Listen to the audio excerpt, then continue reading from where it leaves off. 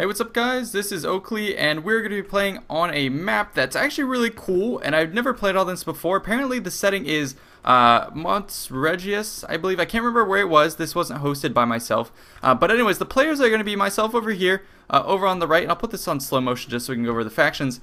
And on the left is going to be another Roman force led by Sunjetsu. He's also a YouTuber, so you can check out his channel. Then over on this side, we're going to have 50 Bomb as Macedon. And then Indie Pride, who is again another YouTuber, a good player. He does a lot of cool stuff, and he's going to be over here playing as the Nervy. So anyways, let's go ahead and look at our forces from the get-go. So I'm deploying a little army over here, or a portion of my force, over to secure this sort of a cross-section in the villages. And I'm going to put sort of two Triari backed up by auxiliary and Syrian archers, 2 gladiators, and a veteran legionnaire.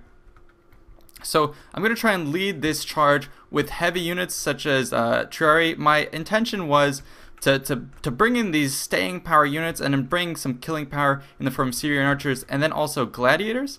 And in the back I have auxiliary cav pushing on that side, and then I have some more reserves here. The main idea for my build right now was it was a little goofy. I just wanted to bring a lot of gladiators and see if I could pull this off. So again, leading this charge is going to be one group of Triari and then 3 of these gladiatrices in the back. So I have a lot of these gladiator units. I just wanted to see how they would work out. You know, can the compensation of having more killing power but less armor, does that really pay off with Rome? So I wanted to just check that out. And I'm just going to group these guys in a big sort of hammer blow that's going to be pushing through the center. And I'm going to try and force Indy back while in the meantime I secure this front. I'm trying to be pretty aggressive because you can see Macedon is going to be deploying up here. With he has a big line of these Cretan archers, back it up with another line of thorax swordsmen, back that up with another line of peltas, and then in the back you have hoplites. So a pretty hefty build. So I have to break through all these fronts, and that's going to be a little troublesome, as it turns out, for my gladiators, who are not very good at taking hits from archers and peltas. So we'll see how that goes. And on this front, I'm just trying to ward off the opponents by deploying 2 cavalry here. And then also my Triari can help hold off this choke point. And I'm just trying to buy time as I'm pushing forward on this front. And I spot a gap between our opponents. And that's where I'm going to just fling in my Sucky Extraordinary right through this gap. And we're going to continue to push this front. Let's go ahead and look at the army composition here. My ally has brought actually some gladiatrices as well. Back that up with some Syrian archers. And then his main line is going to be composed of these veteran and legionary cohort troops in the front. And then he has all his cav equites, who are not super good, well, at least 2 legionary cav, pushing this front. So we have a big combined mass that's going to be just striking a blow through the center. And we really want to force Indy back and be able to collapse on Macedon while I hold this flank and just get on the shots. So you can see I'm already causing a pretty good amount of disruption because I'm swinging my cavalry through here to force his guys back. In the meantime, I get some free shots with my own Syrians. So you can see some of those arrows starting to come in here and rain down on these Cretan archers. So thus far, basically, there's been no main upfront contact between the 2 units, and I've been able to scrape away a couple kills on these Cretan archers. So let's see, this one is down by 3. And yeah, just minor damage that I'm starting to be able to deal to my opponent, especially up close with his thorax swordsmen. I'm trying to bait them into these Triari. My own Triari are starting to lose out on some forces. That's okay. I just wanted to bait my opponent out and really cause a gap in his formation. His own swordsmen here are going to expose themselves to some flanking shots from my guys, and I'm really just trying to blow open some holes in his front line to allow my guys to just pour in, and that's going to be what these guys are. I want them to be sort of infiltrator, kill all units who want to break. I mean, once you can get past the exterior armor and the exterior, you know, heavily armored lines of your opponent, if these guys can get into the soft underbelly of your force, they'll just cut it to pieces. So that's what I was trying to do with these guys. Find a place to just send them. So I'm going to try and do that just here. Do a lot of damage to this front line and just have this beefy unit of Triari hold this front because that's what they're good at doing. You know, take all the archer fire, all the thorax swordsmen, and just pull that in. I'm going to try and expose a place right there where I can charge in. And on this front, I'm going to be sending forward this massive force here. I knew Indy didn't have any skirmishers, so I didn't have to worry too much about that. I was just going to lead the charge right. Oh, actually, it turns out he does. They're just going to be hidden, so that's going to be a problem for me. So I'm going to just try and lead the charge, and I was hoping Sunjetsu would follow with me, and I'm going to try and push through that gap right there. Over on the right, however, I do have to be wary of this counterattack, and that can do a lot of damage to me potentially. So there we go, charging in with, let's go ahead and put this on play, charging forward with my veteran legionnaires, and as I said, these guys are going to just flow through the gaps, so I've created a nice big open gap through here, and I tried to push through. However, he's pulling his guys back into shape to try and cover this, and this is where my operation starts to go wrong, is when these guys are held still, and his archers can start raining in the fire. Over here I tried to just pull my guys through the gap, and it does succeed to some degree, and this is where I'm going to be able to charge into his archers, which is going to be a good way to prevent him from really dealing a lot of death and damage to my forces right there. So I do pull one unit right through there, and I'm going to just look at this huge blob that I can start disrupting and damaging, but he's just going to go ahead and retarget all of his forces on my cav, and they're going to melt away. That's going to be a huge problem. However, this guy has been absolutely obliterated. Look at this, by my Syrian archers, just doing tons and tons of damage. So this is how you want to use these guys, and I have some reserves back here. However, you know, I could only pin down one or two of them at any point in time. That's going to be a huge issue for me. And then in the front, I'm just continuing to chase back Indy. I've taken some decent losses from any of his forces here who decide to stand still. So these Gallic hunters, for instance. And the problem at this point is Sanjetsu is not properly following up on this. You can see just how I'm forcing Indy back. But I have no support, so my guys are going to end up enveloped on that front. And over here, I'm also going to end up enveloped as he tries to sneak past my forces. And I don't have enough troops back here to be able to hold out and really prevent this from wrapping around my flanks. Now I am able to catch some of his cavalry here. I'm going to be trying to pull back to my own area, but they're being chased pretty handily by some thorax swordsmen. And in this position here, my gladiators have not been able to infiltrate the line, and my cavalry force that pulled in through here, they just got absolutely wrecked. So that's some of the issues you have of the latest patch, is this huge beefy unit of like that I thought would be like a squishy group of peltas and archers is anything but that. They can just turn and obliterate your guys, so you need more forces for sure. So here I am, sort of holding up my opponent's general with some Thessalians, but he's going to get in here, get some nice kills on both of my archer units. I'm going to get some counter charge with my cavalry, so this may go either way, but he's knocking out my most prized possessions, the Syrian archers, that I really need to be kept alive. Go ahead and put this back on slow motion. So that's going to leave his archers uncontested. He's tying up all my cav. I can't retaliate with my own cav. And here, look at this. My gladiators did absolutely nothing. The second they stood still, they withered away. So I really needed some disruption here. I wish these guys would have sent some cavalry. He had some spare cavalry. I should have probably signaled on the map to tell him to send forces through here and just pincer this army. That would have obliterated this front. And in the center, I'm getting absolutely no support. I mean, I have all my guys engaged on the front here, and they're just in this fight. But my opponent, Indy Pride, is doing a good job of just sticking all his forces here. And look at this, all his Gallic hunters, they're going to be positioned at a perfect place where they can just get some cross shots if they need to into my gladiators. They were doing that before, and now they're going to be starting to target some of my other gladiators here who are not properly engaged, and I'm going to be sort of trying to brace for a mighty horse charge, but as their name implies, this is going to make for a mighty charge. So this is kind of the fate of the gladiators, which is kind of interesting because we're sort of maybe emulating a Spartacus force here against maybe the Nervi. So this is an interesting battle, and I'm starting to, you know, force some of them back because I was able to threaten this with my Saki. Sanjetsu ended up not supplying enough reinforcements here, and we got back charged, so he's going to respond to that, and I guess he's just waiting for my guys to expend themselves, as any good Roman general should do. Let the slaves and the weaker army, let it expend itself, and then we'll come and clean up. So I do get a decent charge in here, but again, we're going to see the staying power of the peltas and just what they can do when they decide to turn and face us. So you can see my guys just getting killed. So what I decided to do is I was going to try and break open the floodgates here and allow my allies' forces to come in here and help me turn the tides here, but they just have too many dudes.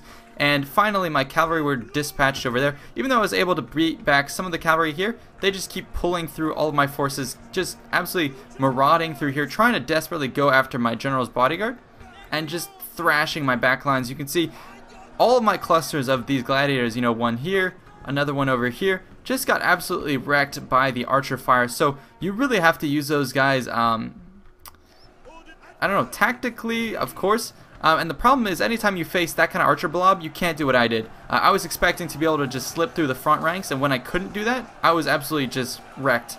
So it looks like this kind of gladiator build is just not going to work, but that's fine. We're just doing a fun battle, and it'll be something that that plays more cinematically than anything else. And let's watch some of these volleys coming forward from them.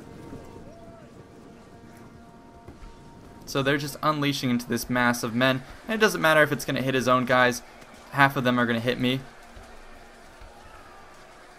Let's watch some of that. So you can see the just the strength of having so many of these Peltas, they absolutely wrecked a horse force. My god. So I really needed something to better counter that, and because I didn't, that was going to cost me dearly. And so over here my army was obliterated, and look at this. Look at all of Indy's archers. They're going to be able to rain hell on the Roman force on this side that is now finally going to get engaged. And I mean, Senjutsu probably should have helped me, help reinforce me a little bit sooner, but at the same time, you saw my command orders. I just told them to run.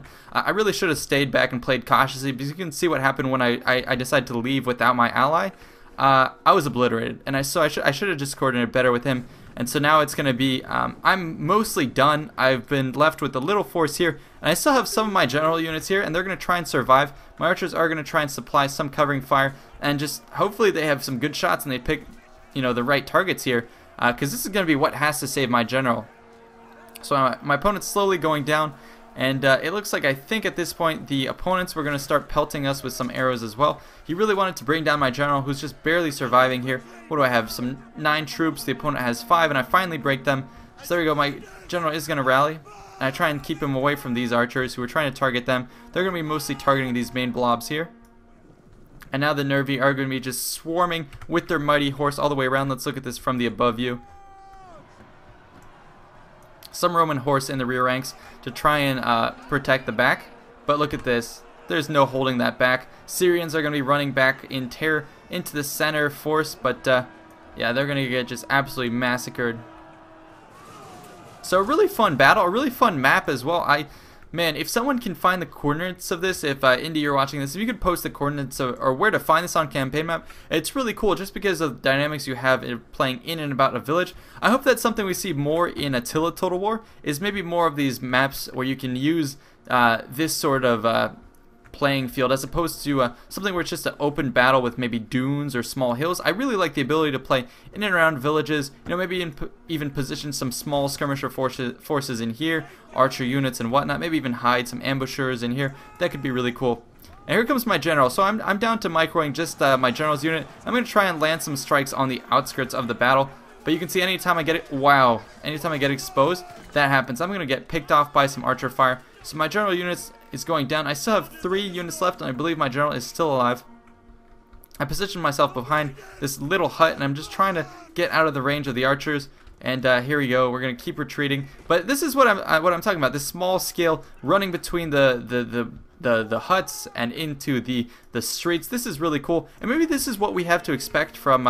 Oh, that's weird. Maybe this is the kind of scale combat we have to expect from Total War Arena. We'll be, you know, commanding a couple units on this type of scale battlefield, really infiltrating into these little units, into these little areas like this. So, you know, maybe role-playing a little bit. But now let's get back to the main crush of the battle. And not much to speak of what's going on here. My opponent got fully surrounded when, I mean, he deployed against the Macedonian forces. The Macedonian forces held and countered with their archers. And Nervi took the opportunity to just absolutely wreck us from all flanks. So, well played on our opponent's side. The battle before, we did play on this same map. I wasn't able to share that with you because Indy was dropped from that game, so we won, but technically he wasn't actually commanding his forces. So yeah, it didn't really count. But in this battle, we had a good one. Let's watch some of the death of these final legionnaires against an unlikely army of barbarians and Macedonians against Romans. So maybe they're trying to just throw off the yoke of Roman rule and just taking any allies they can get for this battle. We do have some gladiatresses still alive, so they're kind of kicking ass a little bit up close. They should be able to destroy these barbarians who have... there we go. Starting to get some kills. So here we go. Some woman bringing it to the men, and I hope we get to see an animation of them kicking the men in the balls. That'd be kind of funny. I don't know if they added that, but it was in some of the promotional trailers for the gladiatresses. Let's watch this lady here. Hoping to see something cool. I think she may go down, or this unit is going to rout, because this is basically the last one. You can see us getting totally surrounded. Come on, lady. You got this. Oh, man, that sucks. Anyways, yep, we're going to start routing. So that's going to be the final crush. We're going down. This force, oh my god, actually it looks like oh, that's why. That explains it. Evocati, look at that, 162 kills, 163. So we should have brought some more of those units. And I'm still kind of surviving down to the last Triari. I'm going to get surrounded. And the Romans here are going to get surrounded. And the best way to deal with Evocati is to keep your distance and just try firing into them. So that's exactly what these hunters are going to do. So let's watch some of these shots. Yep, straight into the backs of the Romans. The most effective way to deal with a Roman is an arrow in the back. So even these guys, wow, arrows sticking out of their mailed armor, and they're still going, still holding the front. So Evocati are definitely the way to go. That guy right there in the middle, arrow sticking out of his elbow, one of his shoulder, and now we're going to get rear charged, so that'll be it. And I think my guys actually are going to be the last force nobly holding the line. Oh, I really do like some of the spear kills when they finish off units in the back. Let's see if we can get a couple more of those. Nope, just triple teaming. And it looks like that's going to be it, so my group finally broke. So a really poor showing on my part. But I guess it just goes to show that you can't really get away with a gladiator-only army. Although I did get a decent amount of kills, 1,100, but definitely the least among all the players. Terraria held together pretty well. Gladiators, not very well. Assyrian archers, even though they were killed when they were basically at half strength, they still got a lot of kills. Cavalry doing okay. Let's see some Jetsu. They did pretty good. His archers not as well as mine, but yeah, his legionnaires definitely did more than me. So I think the strength of Rome is obviously going to reside in its heavy infantry, and Indy doing a lot of work himself. Anyways, thanks so much. See you guys next time.